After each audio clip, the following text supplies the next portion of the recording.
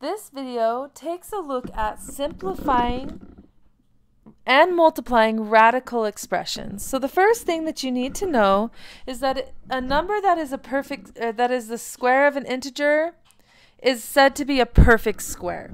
So if I have here 10 squared, and that equals 100, 100 is said to be a perfect square.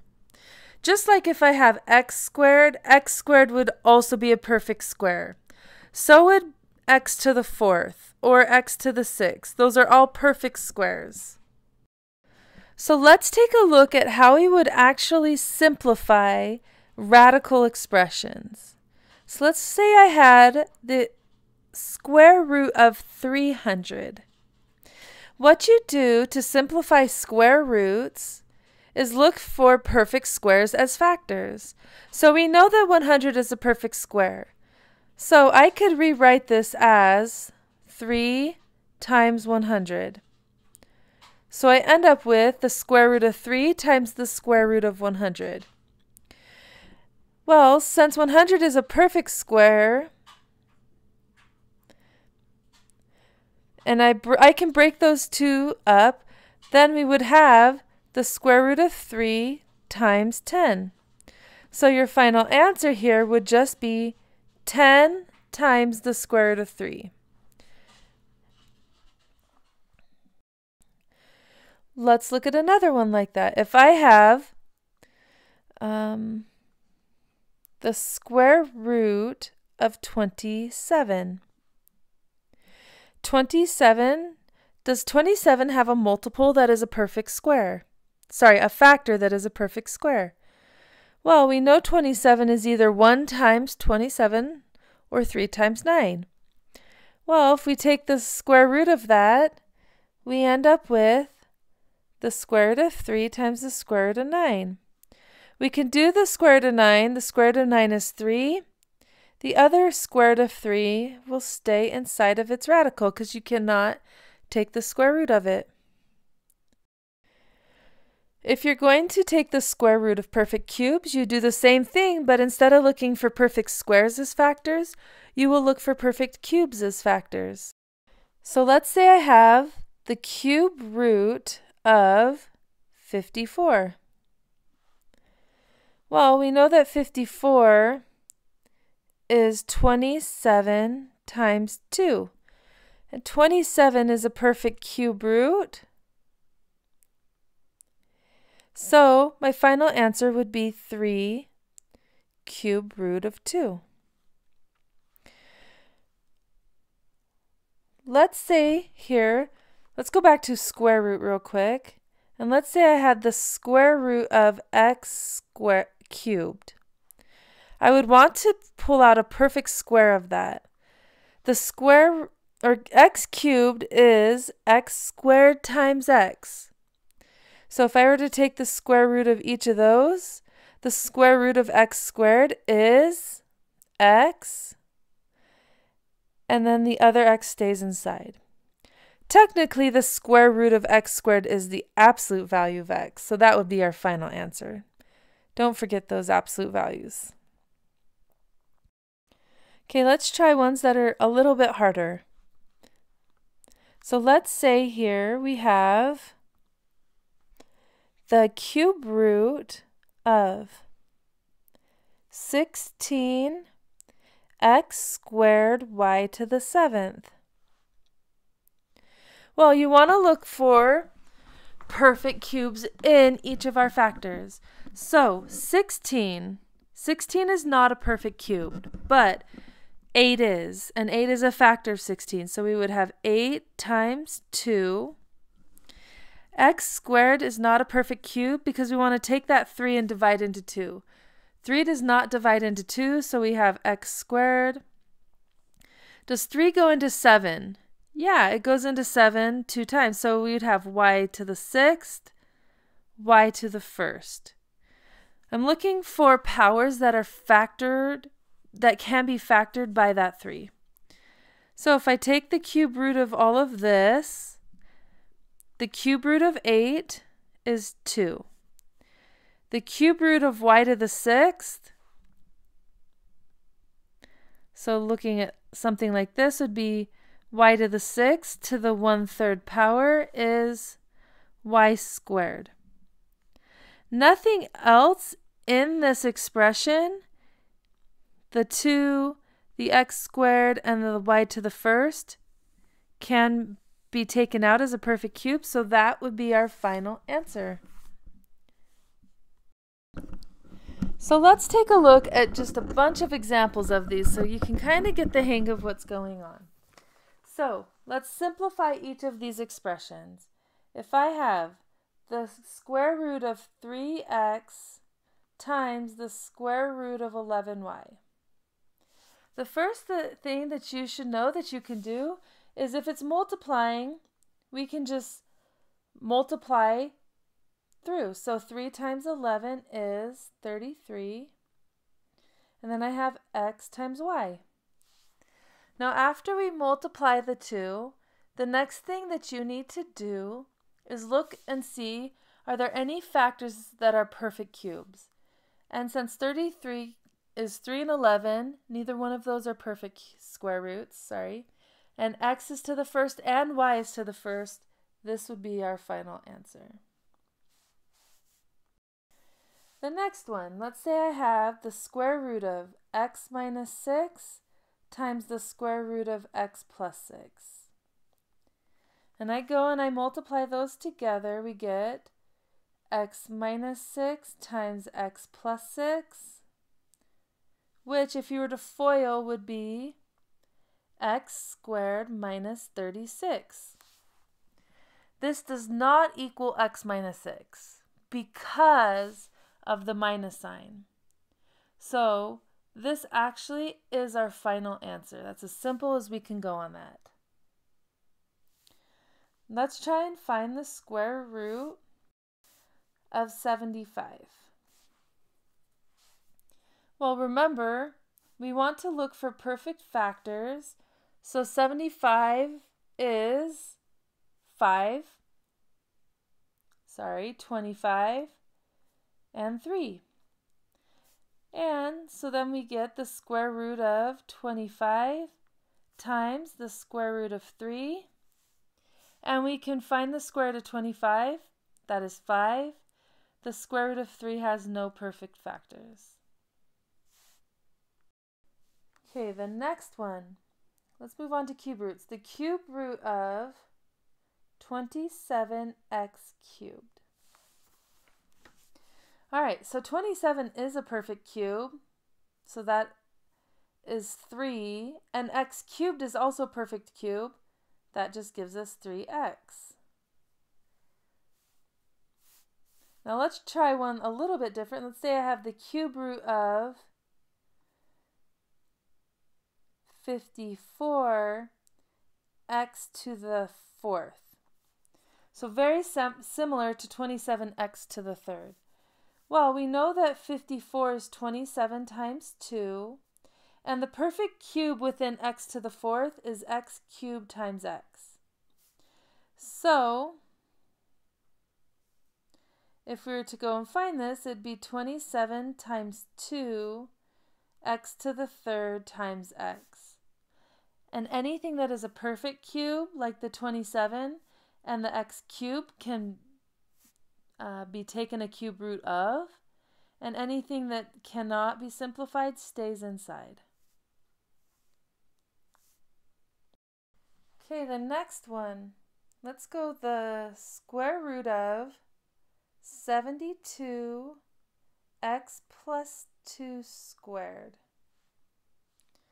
Well, 72 is 36 times 2, and x plus 2 squared is a perfect square. So if I were to go and simplify this, the square root of 36 is 6.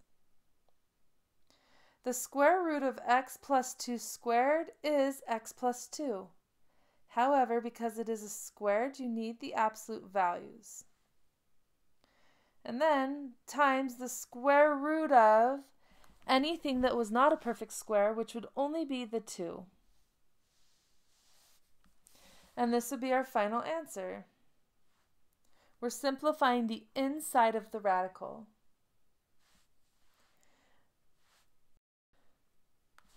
Okay, so this one, 40, the obvious one is 4 times 10, and luckily that is the one that has a perfect square.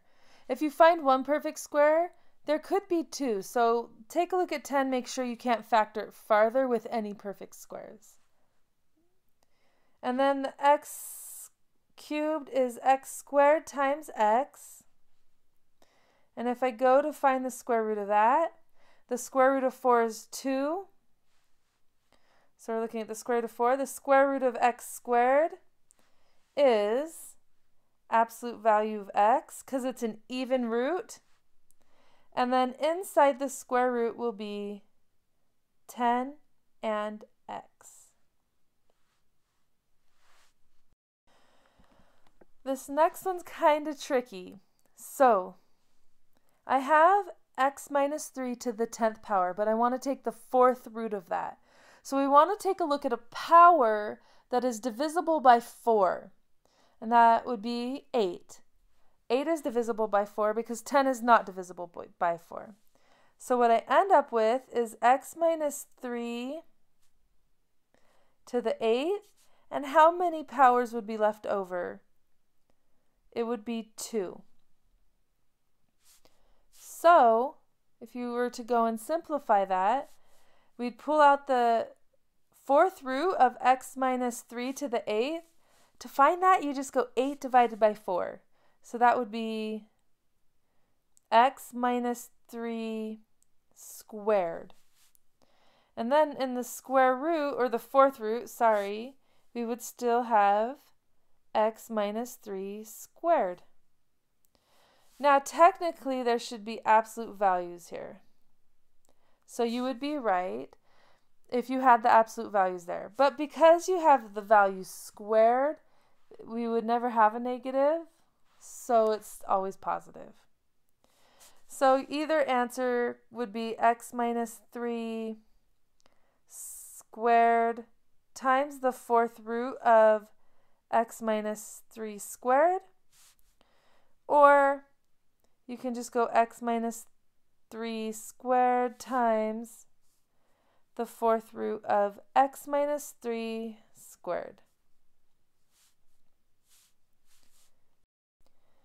Okay, let's simplify the square root of 5xy times the square root of 10xy squared. The first thing you want to do before you simplify this is multiply like terms. So 5 times 10 is 50. X times x is x squared. And y times y squared is y cubed. Now we want to look for perfect square roots. So 50 is 25 times 2. X squared is x squared, that's a perfect square. And y would be y squared times y. So when we go to simplify this, anything that is a perfect square gets square rooted and pulled out front. Anything that is not a perfect square stays in the square root. So the square root of 25 is 5. The square root of x is the absolute value of x. And the square root of y is the absolute value of y. Then inside we would end up with just 2y. So our final answer would be 5, absolute value of xy times the square root of 2y.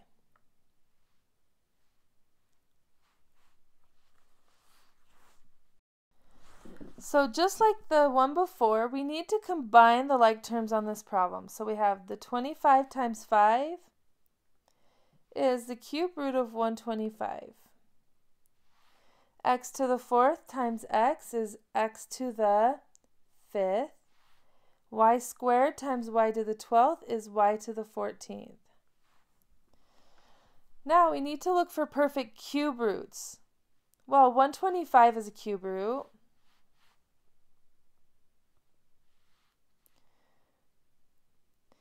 X to the 5th is like x cubed x squared. And y to the 14th is like y to the 12th times y squared.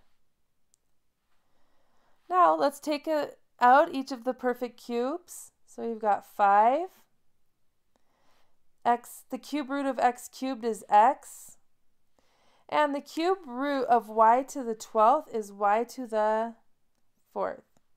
Remember, you're just going to divide this number into the powers. Now, everything else does not have a perfect cube, so we end up with x squared y squared. Now notice that I did not put absolute values around my x and y. And the reason is because this is a cube root, so you do not need the absolute values. If it were a square root or a fourth root or any even root, then you do need the absolute values. Otherwise, you don't. Okay, the last one we'll take a look at, and sorry we did so many examples, but there were lots of little cases I wanted to show you.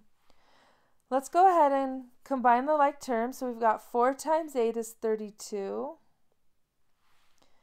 X squared times x to the 4th is x to the 6th. Y cubed and y is y to the 4th.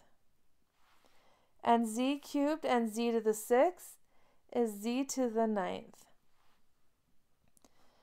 Now we want to pull out the perfect roots here, the 4th roots. So we want to find the 4th power. Well, 32 is 2 to the 5th. So 16 would be 2 to the 4th. So we have 16 times 2. The next one is x to the 6th. So I'm going to divide 4 into 6. That goes in 1 time. So we have x to the 4th. And then the leftover is x squared. Then y to the 4th 4 goes in perfectly into y to the 4th. But z to the 9th is like z to the 8th. 8 goes in, or 4 goes into 8. But then we have 1 power left over. So if I were to take the 4th root of that, we end up with the 4th root of 16 is 2. The 4th root of x to the 4th is x, but we need an absolute value. The 4th root of y to the 4th, I forgot to write that, is y. And the 4th root of z to the 8th is z squared. And then we are going to times that by anything that did not get taken out. So there's the 2 left over, an x squared is left over, and a z to the 1st is left over. And there's our simplification.